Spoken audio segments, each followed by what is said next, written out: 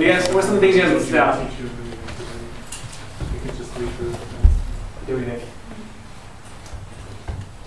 Serving one another, but also serving Wait, the I thought you church. said John. Serving the world too. Yeah. Oh, relationship and not with others. my bad, That's So like I we think, had nothing. serving one another would be like really being like self-sacrificing, I think, or at least even when you're in a dating relationship, like learning how that would look, or learning to see how that would look like in your marriage relationship. And then serving the church and other people would be like maybe mentoring or even counseling. I don't know. Yeah. I think it's huge. One of the people we have to look at, obviously, is Jesus. Jesus did not have a sad relationship life just because he wasn't married on earth. Okay? Do you think that you can have an unfulfilled life because you're single, right? It discounts Jesus' life on earth. So if you look at how Jesus used his singleness, right? He served his disciples. He washed their feet, right? He went around and he healed the sick. He cared for people. So both in our singleness, especially because you have more time, right? You serve, and also, in your dating life, towards your marriage, you should be always serving too. Something interesting to note, in the early church, right? If you ask, where are women in the early church? One of the big classes or ministry roles in the church were the class of widows. All right, especially widows for famous Christians. So for example, say your husband was a bishop in the early church, and he dies. A lot of women chose not to get remarried. All right, a lot of women chose not to get remarried and to stay as a widow, and they actually held authority in the church. Right? Partly, if you think about it, you basically have this couple serving together their entire life, and then one half passes away, and that wife continues to serve. But what that tells you, that the very beginning of the relationship was they had a huge impact on the church. They served the church, and even when the husband passed away, the wife still had authority in their ministry. I'm hoping that's something you women aspire to, right? I'm hoping that's something you women aspire to, so that you're looking for a guy you can serve with, right? So much so that your family is known for serving. So your family is known as a leader in the church to help people grow in godliness and holiness, right? So that even if you guys are ever separated, that people still see you at least that way, right? As a person who's dedicated and committed to serving the church, okay? A lot of early heresies and a lot of early bad things were fought by all the widows in the church, and especially when we talk about some of the persecution in the early church, right? There were a lot of widows. There were a lot of widows. Okay. Interesting fact: John Calvin actually married a widow of an Anabaptist who was killed, for martyrdom, stuff like that. And John Calvin married a widow, right? Partly because widows had a really high status, especially if their husband was martyred and stuff. Kind of trivia stuff. All right. Next, what else? Another one. Serving. What else? There's one thing I heard in all the groups. Yes, someone just say it. Praying. Praying. Okay. Why? Here's why is praying important? In a relationship? Yeah, it's not in your relationship. I don't know, maybe just having the same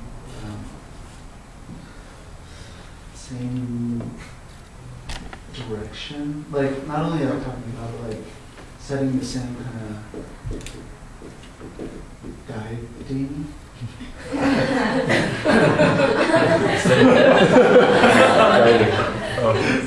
Okay. Guidance. What else? I don't know. Okay. What else? What other groups that said prayer? What do you guys think? Earlier we talked about just praying for, obviously praying for one another, one another's needs, but also just wanting to honor the other person's call from God. So praying for their whatever God has worked for them. Okay, call ministry. Okay. And I know there's more for this topic, so I agree. John, your group? I heard you guys say prayer. We did. What are you guys talking about? Why prayer? We heard the question wrong, so... Okay, John's heard, what is something you do in a relationship that you do not do with No, that's other true. people. Yeah. Wait, is that what you said? Yeah. We had In nothing. your face, son. We had nothing to say. It's like, and you serve together with other people, If we right? just say Christ-centered, I mean, that's really broad, right? So Yeah. I wanted to kind of limit it a little bit. Let's go. Well, would you be in some way preparing for marriage? Okay, yeah, that's good. See? Like, preparing your hearts for marriage too. No, even if it's not with the other person, at least to say like God grows as people, as individuals, so we get ready for marriage. Anything else? So this is a big one. There's one that you got missing. Anybody? Anyone in the group in the back? Leslie? Try to look down. I can see you. I'm tall.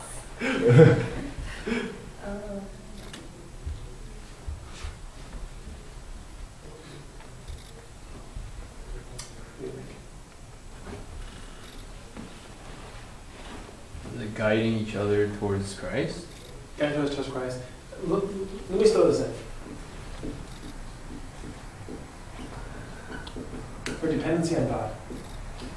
This is especially important when you're married. All right, I'll tell you something that I try to do for me and Carmen and our family.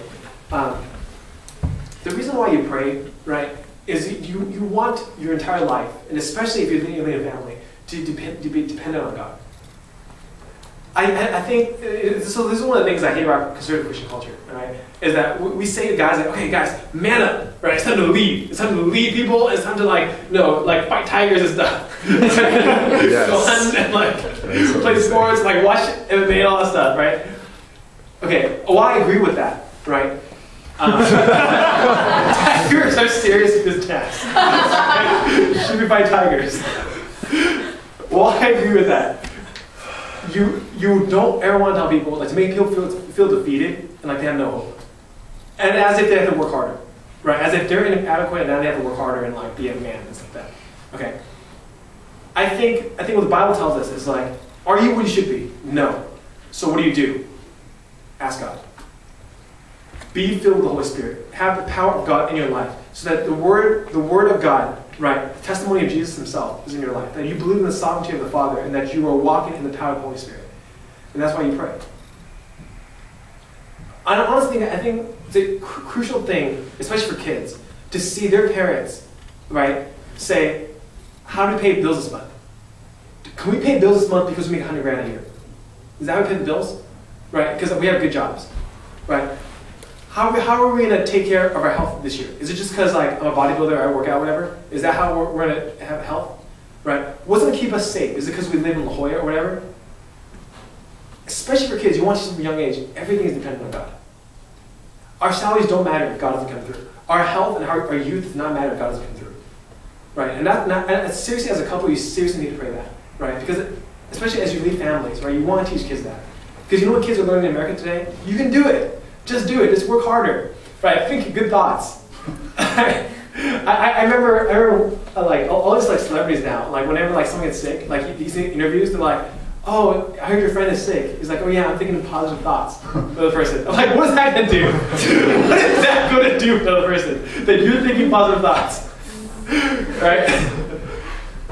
It's so important in our relationships, all right? And you really want to foster this and say, especially when I get married, have a family, have kids, that we foster a dependency in God, right? That nothing happens without God, right? So that if you're the most talented, pastor in the world, you say in front of your kids, in front of your aunts and uncles and whatever, and say, I can't do anything unless the power of God comes. If you're the most talented engineer in the world and you're working on this great project, right? You sit at home and say, all my words mean nothing unless God comes through in prayer. All right, and that's seriously crucial. And again, this is what I'm talking about. This is people think that relationships are just about them, right? I mean, that's why I'm going to bring the Bachelor into this. Okay, so when I was watching The Bachelor, and kind of you ask people at UCSD campus too, why do you want to be in a relationship? They're like, I don't want to be alone. Right? I want to have fulfillment in my life. Right? That's a dangerous thing, man. Two broken people come together, make a really broken mess. Especially some people are psychotic. Like when they're like single, like psychotic. I need a man. I'm like, dude, like, I don't know about this, man. Like, I don't know if I can fulfill your needs. You have a lot more needs that I can fulfill. All right. I think the object you're working towards in a relationship is just the same object you're working towards as a single person. You want to honor God, to enjoy God forever. All right? You don't move towards a dating and a marriage relationship. You're like, okay, now I can be like satisfied with the other person. All right? Now I can be happy in the other person. That's not a good place to be. Right? Even when you're like married, you say our happiness still comes from God Himself. We experience that through marriage, but it's ultimately God Himself. All right? Who watches the Bachelor in here? Any girls watch Bachelor? Here's the best. I study communications, right? And so it's always interesting is like some of the messages like media projects. But again, like alone, like afraid of being alone, right? Trying to find fulfillment in like dating relationship, that's a dangerous place to be. What I'm trying to show you guys, like what you should be shooting for in your relationship, is a continuation of what you're doing in your single life. Right? And that's what it really should be. And honestly, that's how you kind of fight all this bad stuff over here. Right? You don't fight like planning for the future, like together, and like social commitment to each other by saying let's not do it. But honestly, it's re-examining what is this relationship about. Right? Did I get into a relationship so that I can be fulfilled? Right? So now I can like on Valentine's Day, I can like have chocolate or like go to the movies, like that. Like if that's what a relationship is about, right? It's not worth it. It really isn't. Okay, because like that's like, I mean, you can just like have caffeine and be happy that way. Like the same happiness, right? Pretty sure it's not. I don't know. Caffeine. I'm pretty addicted to that. So. Oh. All right. But a relationship is more than that, right?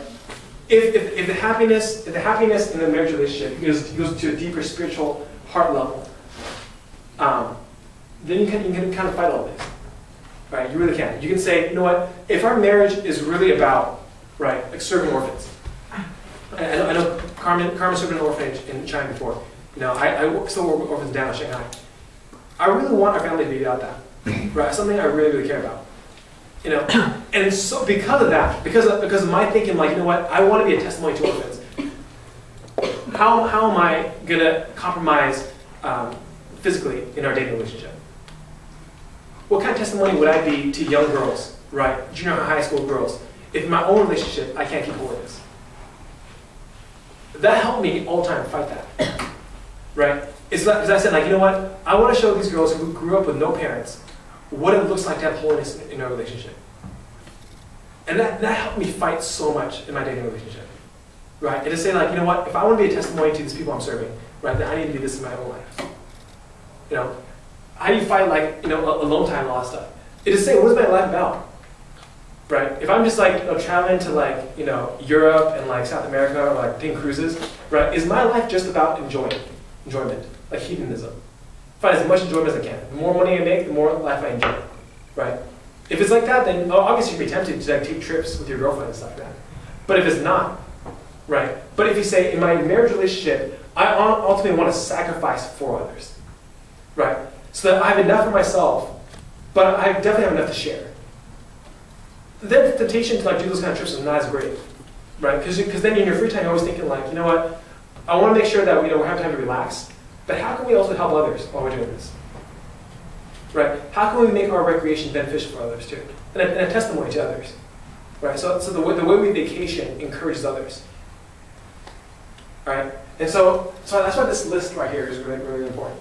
And I encourage you guys to think about this too. The more godly things you pursue in your dating relationship, the easier it is going to be to keep boundaries. All right? It really is. The easier it's going to be to keep boundaries. All right? Obviously, you should still have accountability. Obviously you should still tell people about what's going on in your dating relationship, right? But I don't think the key is like, okay, let's go through the list this week. Did we do this? Okay, that's bad. Okay, next week, let's not try to do these things, right? The key really is, okay, as we're dating, let's continue to think about why we're even together. Does this relationship help others? Are people encouraged by our dating relationship? See those things. Hey, is everyone in a small group in this room? Kind of, everyone? Okay. y'all need to be in a small group. Okay? The women's small group people, Carmen and Virginia, and then Kevin and there we go. Big red. Big red. Hey, you need to be in a small group. All right? I can only help you guys for a little bit in this class, but your small group is where you guys really keep each other accountable. All right. So I will leave you with that. Let us pray. Our Father God, we thank you that your word guides us and gives us direction and gives us life and clarity to where you would have us. And God, and we know that there's so many things out there telling us how to live our lives and how to interact in our boy-girl relationships. But God, you have a higher plan for us, God. You're setting us apart for yourself, for your kingdom. So Lord, help us to be continually focused on you, to enjoy you ultimately, and not just our relationships. And in all things, seek to honor and please you, be a pleasing aroma in your presence. And God, we ask you to continue to help us this week to live in holiness. In Jesus' name we pray. Amen.